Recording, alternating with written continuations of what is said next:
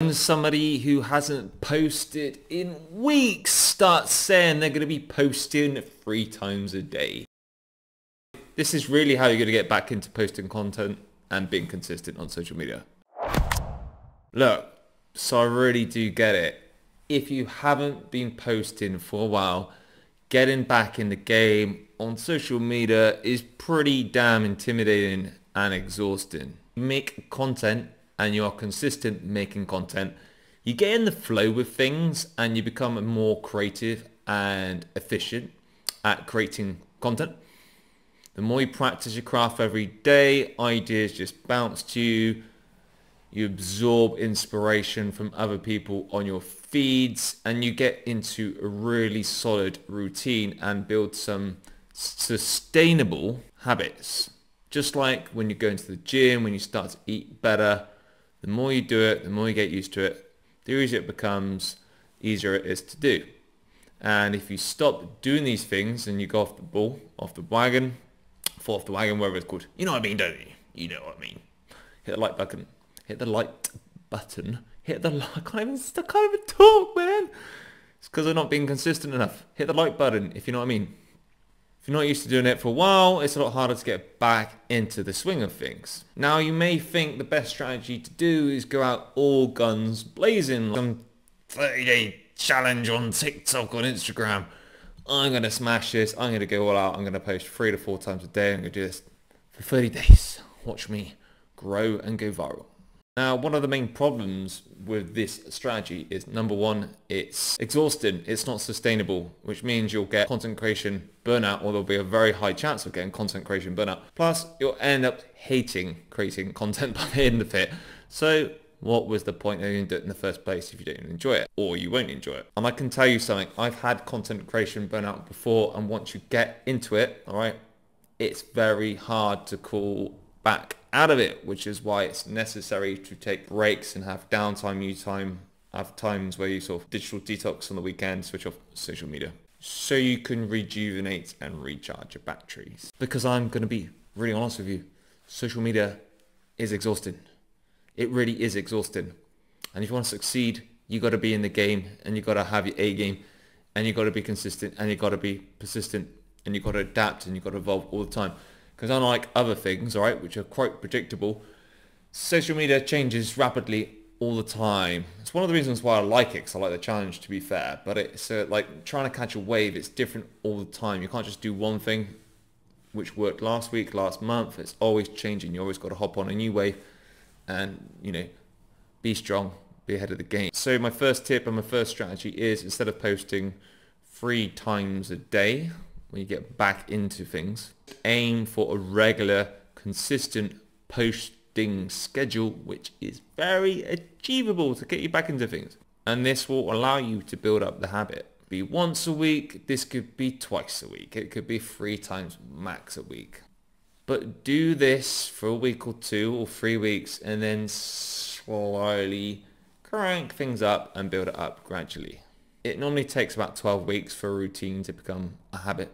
And you are your habits. So with this posting schedule, by doing it and easing back into things, you're more likely to stick with it, and you're going to stick with it. You're going to be consistent. You be consistent, you get results. You become more creative again. You get back in the game. You get more ideas. If you go flat out, you know, this is going to put you off on so many levels, and it will affect your energy and creativity levels as well. Now, when you're creating your content, I want you to focus on creating high valuable quality content.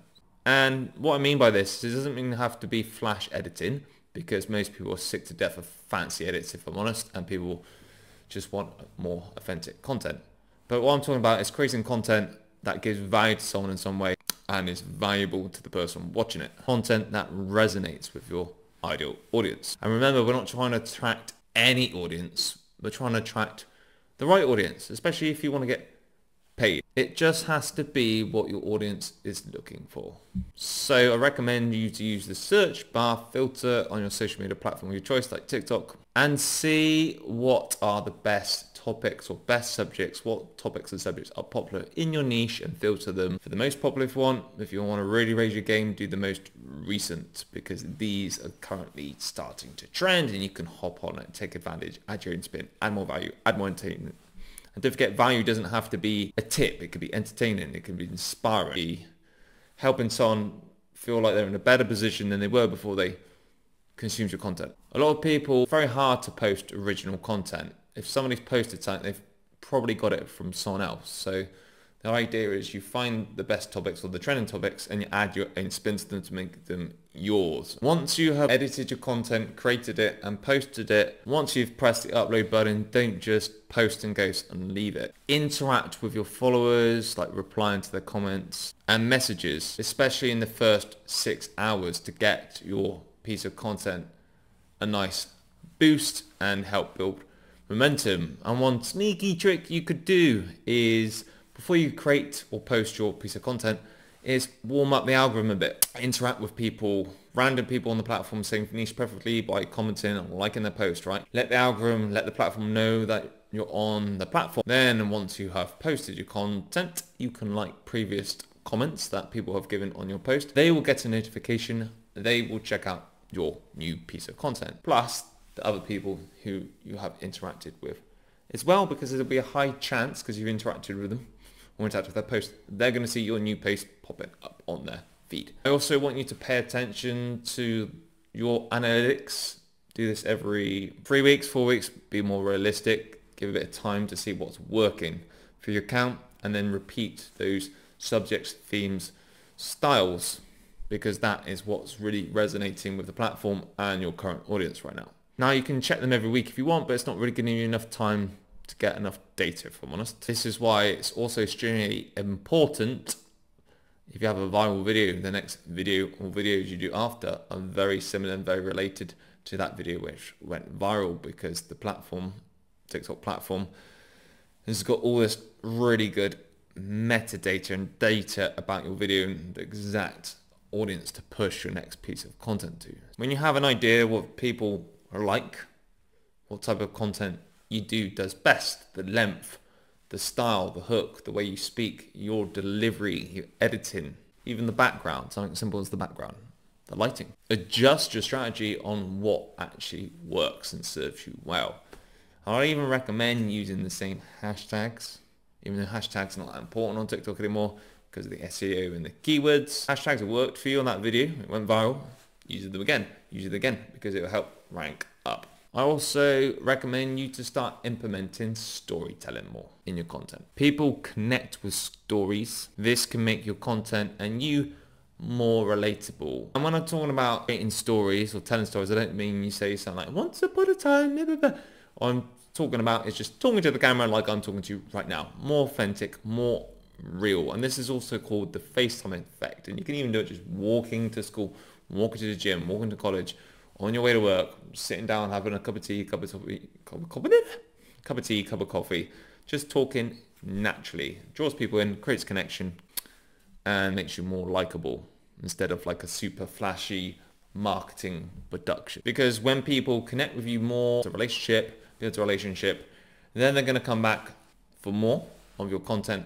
And if you are trying to monetize or you're trying to sell product services, then this is going to help build connections more and trust. You have to remember, people buy from humans, all right, and people buy from you. So I really recommend you hopping on to long form content now, especially as TikTok are not only in the past, they were hinting about 1 minute plus videos, but now TikTok are recommending you to do landscape mode, and they are now launching 30-minute videos because they're trying to compete with YouTube. And I can assure you at some point there'll be adverts on these posts, but people will get notifications on TikTok that if you're doing these long form videos over a minute, TikTok are even suggesting they're going to help boost those videos for you. So that's another tip right there. Whenever a platform recommends something or brings it to attention, then start using it, because you'll get an extra cheeky boost for doing that style of content. The best thing about long form content is you can chop it up, edit it, and turn it into short form content for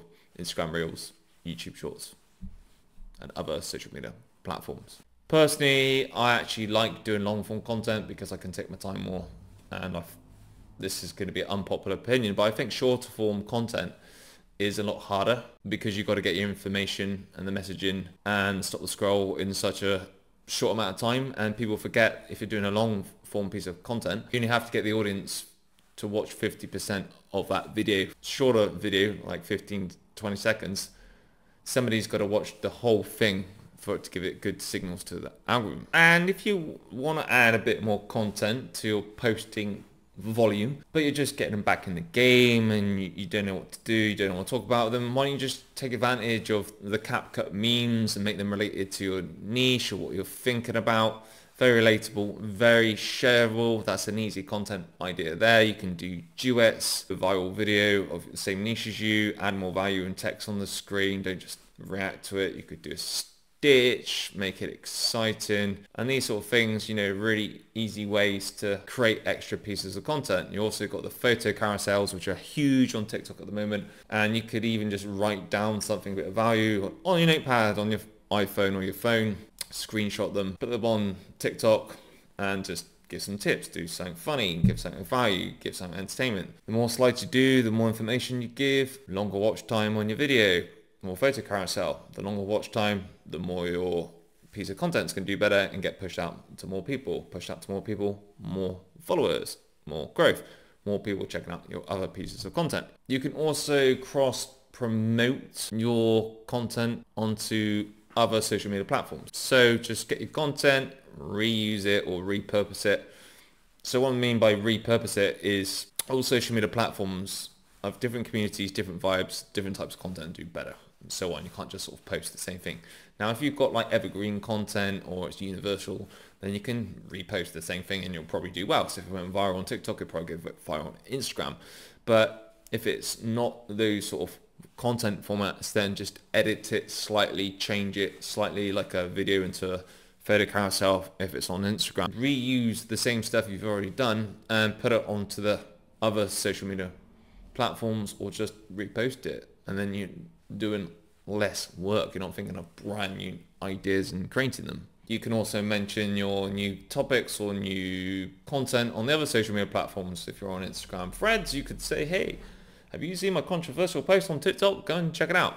Creates curiosity. People jump over from that platform onto the other platform of your choice. Most important thing is just take your time and enjoy the process of creating content. Because I can tell you something. If you are passionate about what you do and you enjoy it and you're obsessed about it, you will do well. If you think it's a chore and it's a drag, you're not going to do it in the long run. And it is all about the long run, because he or she who lasts the longest in this game wins. And that's normally people who are very passionate and normally obsessed about what they do and what impact they want to make with the world or into the world. So remember, growing on social media really does take time. Be patient, be persistent, and please do not be discouraged by slow initial progress. Like this video if you found the tips provided valuable. Subscribe for more content like this if you have not done already, and I will see you on the next one.